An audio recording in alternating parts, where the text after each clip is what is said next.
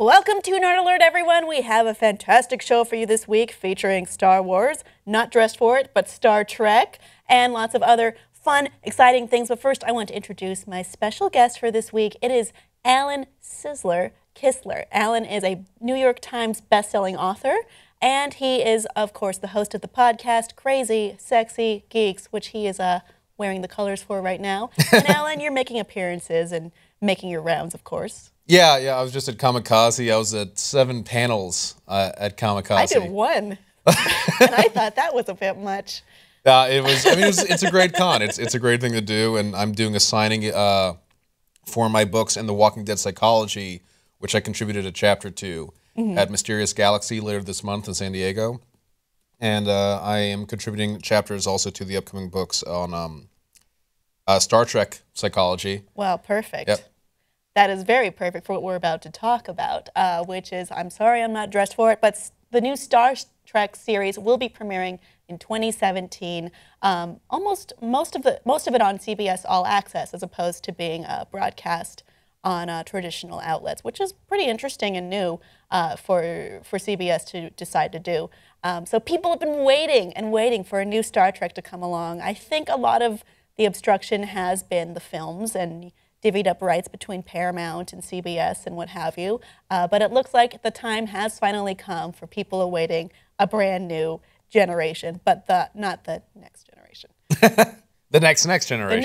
The next Possibly. Generation, maybe sort of. What do you think of this news? I think it's fantastic. I'm surprised it took this long to get a new Star Trek series. With the reboot movies that came out, you've really got a whole new slew of fans who were introduced to it, who maybe didn't get into it before, whether it was because they thought the atmosphere wasn't right for them, or they thought there was too much history that they couldn't get into it. Now we've got so many people who are into Star Trek that weren't before. You've got so many people who saw the new movies and then went back and explored Next Generation and Deep Space Nine and the original show and the whole world. And I mean, my main question is which universe is this? Because technically there are now 2 Trek universes. Maybe even more than 2. What the wording for this has been pretty interesting, which is that it will not be related to the upcoming film Star Trek Beyond, but they didn't mention the other 2 Star Trek films that have already been produced. And they did say that this will feature new civilizations, new characters, but they didn't say that old civilizations and old characters might not make an appearance. So I'm very curious to see where this could go, and specifically when this could go. Right. Is this going to be, sort of filling in a gap between new continuity Kirk and whoever new continuity Picard will be, or is no, I didn't even consider that. Yeah. What? Because there's a big gap of about a century Sir between Patrick Stewart again, and just have him play himself in the reboot, and then have adult Will Wheaton as Wesley Crusher. I mean, that would be another direction you could go, actually. You could go past where Voyager left off and say, go 50 years further than that. So you have a new political landscape and can introduce new characters. I've heard people say they'd like to see maybe after Dominion Wars, when there's a lot of rebuilding going on, no Federation's not, at their peak. Klingons are also working on that. I'm not really sure when I would like to see the new continuity, to be honest. Well, it would be really cool to see, post-Dominion War, what's happening.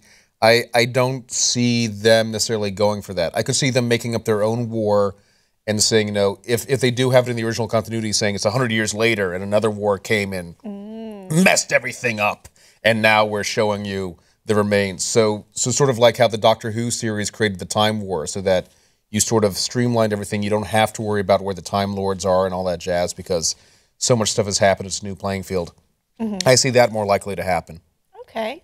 What I'm more focused on is, I think, the structure of the episodes. Yeah. I don't know, maybe it's a little weird, but I would like to see something different than one ship, one crew.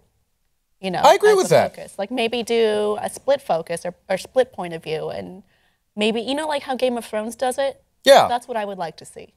And actually that would be great, because something we've so rarely seen in any of the Star Trek things is Earth. What is Earth really like? We keep seeing Starfleet Academy, That's about it. And Yeah. the surrounding areas. Right, know, right. And Picard nice. visits his brother at one point. But, you know, we never really explored too much about Earth culture. And especially now you can explore things about Earth culture and Federation culture they didn't touch on before. Like, what are transgender issues in the Federation? What are... Well, we're in a future where things are exceedingly progressive, I Yeah. would assume. And I think that's what makes, one of the things that makes Star Trek, you know, a fantastic sci-fi and a fantastically positive sci-fi. And it would be great to actually see that. You know, it's as much as I love science fiction, sometimes you get lost in the metaphor, and you won't actually talk about the real issue. It's like, oh, this is just like racism, but let's actually talk about racism sometimes. It could happen. I mean, Star Trek is very well known for tackling those issues ahead of their time, if you look back to the original series. Audience, what would you like to see the new Star Trek handle, and where would you like to see them boldly go? Let us know below in the comments, and please like and subscribe for more.